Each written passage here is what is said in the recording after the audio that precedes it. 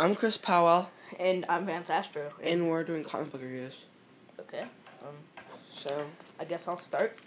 I'll start with Ultimate Comics Spider-Man, the newest story arc, Venom Wars.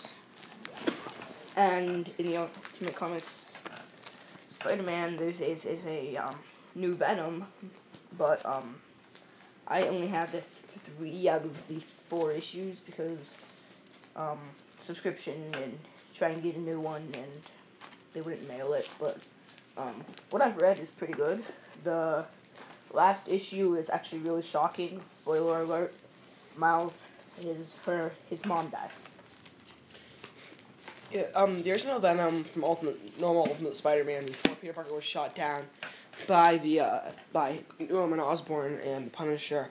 Venom was Eddie Brock, and Yes. he was Parker's old friend who found the Venom symbiote, which Parker's father had been working on with his father, and was taken over by it.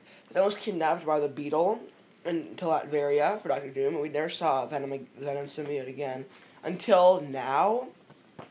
If I were to guess, I'd say the Beetle was taken over, Doctor Doom was taken over, or it's Brock again under It's some kind of honestly control. not that clear who Venom is in here.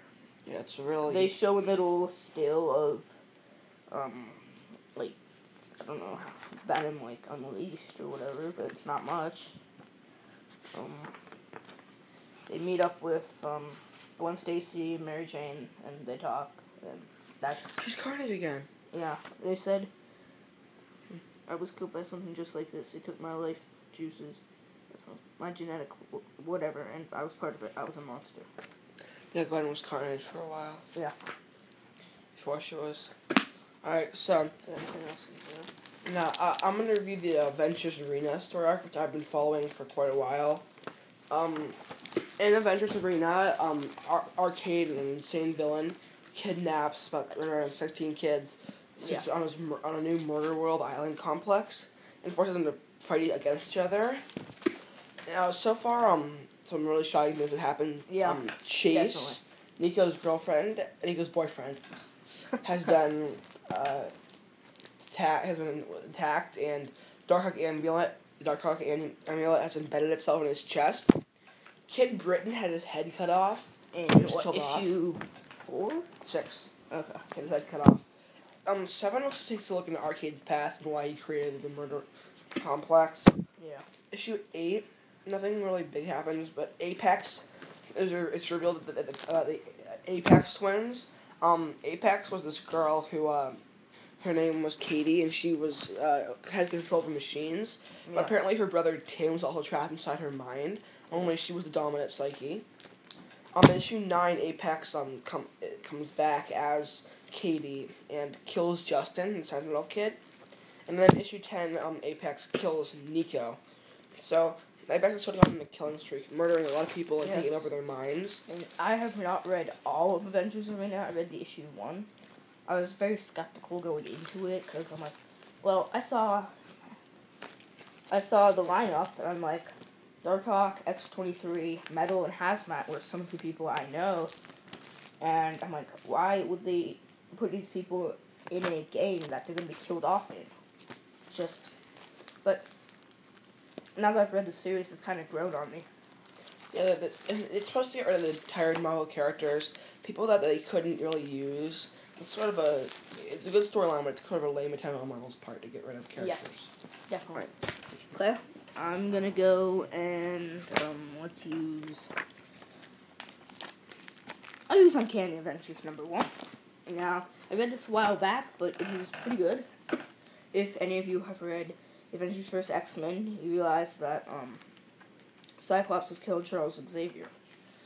In the beginning, they have Wolverine in just kind of remembering, and he is at a funeral for Charles Xavier, and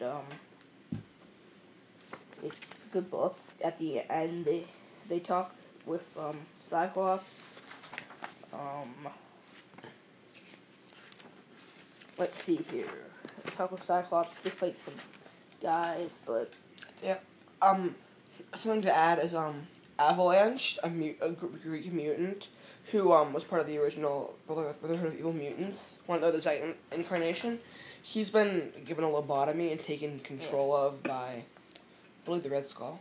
The roster for his team is Captain America, Wolverine, Rouge, Scarlet Witch, Thor, and Havoc.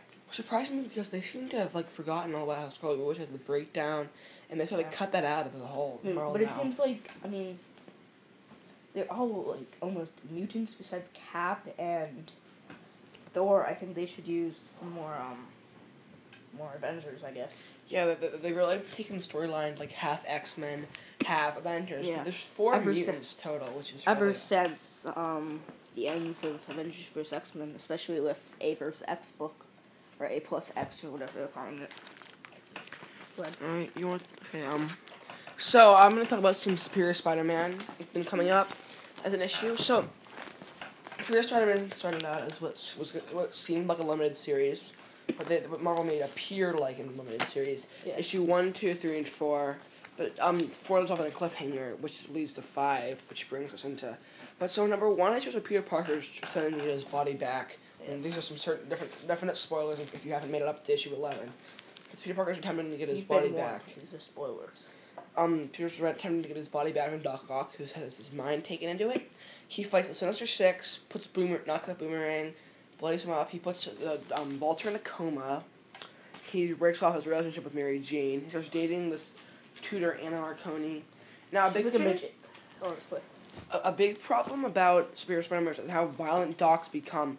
He's put 2 people in comas. He's put he knocked Screwball and Jester. He almost killed them. He killed Massacre with a gun to the head. He's been kicked off the Avengers. He's also wiped Peter Parker from his mind in issue number 9. A lot of the really violent things that have been going on stem from Doc's whole relationship with Peter Parker and how he can't stand him no matter how much good he's done. So the issues are supposed to really show how Doc is so sick of Peter and he just wants him dead and gone. Yeah. I haven't read all of Superior Spider-Man, but what I've read is pretty good.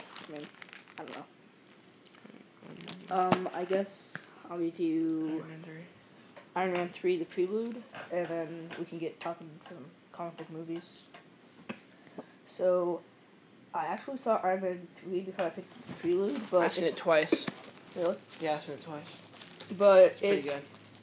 It starts at the end of Iron Man 2, about the Stark Expo and how it won't happen, all that. And then Rhodey gets his suit and he's kind of ticked off, but he goes into Mumbai, India, and people are like, Iron Man, but it's actually War Machine. He gets a little ticked off about that.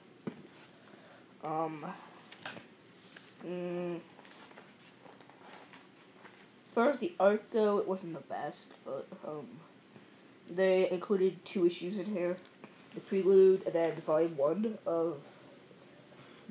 Issue 1 of the new Iron Man series. I thought that was really good.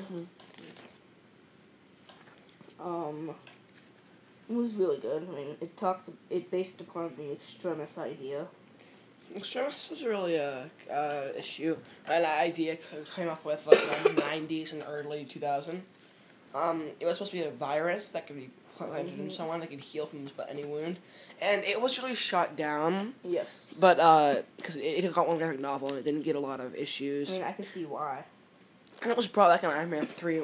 Iron Man 3 was a huge success, bringing Extremis back up. I just hope they make a 4th one, or it's still Robert Downey Jr. signs as Iron Man again. But just think, if Batman had Extremis, he would be really strong. He also would have blown himself up by now. He can't stand that kind of weaponry. Yeah. Do you want to review another thing, or do you want to talk about some comic book movies? Let's talk about some movies right now. Okay, so movies coming out for comic books this year. Okay, so The Wolverine, The Man of Steel, what am I missing? Thor: The Dark World. There's Ant-Man, a movie coming out next year, as well as 2015. 15? Yeah. Whoa. There's also Guardians of the Galaxy. Yeah. I guess we could talk. I can now. I used to follow the old Guardians of the Galaxy, such as Major Victory, I can't stand Charlie the new 27, Guardians of the Galaxy Nikki. still. Yeah, but the new Guardians of the Galaxy, they're a mockery of the original Yeah. Guardians of the Galaxy. They're Gamora, who was part of the Infinity Watch, Yeah. Groot, one of Mole Man's monsters, Rocket Raccoon, who was a space traveler from the She-Hulk series. Yes. Iron Man, I don't even know how he got in there. Yeah. And Drax the Destroyer from Infinity Watch, who's been reincarnated during the Annihilation Wave as a new body. Let's see here. I think the Wolverine's gonna be good. That looks really good on us. Yeah. I don't know about Thor: The Dark World. I saw the first Thor movie. Oh, I'm sorry. I saw the first Thor movie, and it was okay. I didn't feel like did it not was... see It, I have it back in the room, but Yeah. I thought it was okay. It could have been better. Yeah. Definitely could have been a lot better. Let's So. see. I know there. What sucks? I mean, is there any other movies we've? Oh, do you want to talk about Man of Steel? I guess. You start. Okay, so Man of Steel is the new Superman movie coming out this year. It's made by Zack Snyder, who's made 300 and Watchmen. It looks pretty good. I mean, they won't have the whole thing about kryptonite, but from what I've seen in it, it looks pretty good. I mean, I don't know if I'll go see it, but It's just another reboot that DC's attempting to use to get people interested in Superman again. DC, I mean, look at Marvel Studios. Great movies. They bring in the big money. DC, honestly. Besides Batman, what else do you have there? They've tried so many attempts with just all these movies and experiments and all this stuff, but it's never gonna work. I mean, I don't like how they do this kind of stuff. Yeah. Uh, Where did it go? back. I guess we could talk video games. Batman Arkham Origins is coming out. I played Arkham City. That's really good. I don't know. It's not being made by Rocksteady, so I don't know. It looks like they're going to keep the same kind of combat system going on. Next is the Deadpool game. What do you think of that, Tommy? The Deadpool game was okay. I mean, I like Deadpool. I think he's funny, but they never really pull him on a game, and I feel it'll be kind of experimental, and it might not work as well as it I could. think it's going to be one of those things where it's like, everyone's hyped up for it, but it turns out being, like, bad, I guess. I don't know. It might just become... It might be a flop. It might be good. We'll see. We'll have to see.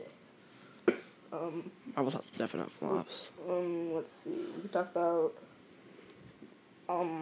The Age of Ultron is coming to an end real soon. yes. Starting the Last issue's coming. in June. Actually, we're almost there. Which is supposed to be the age of AI, artificial intelligence, is supposed to be coming up, which is another attempt to prolong the Age of Ultron because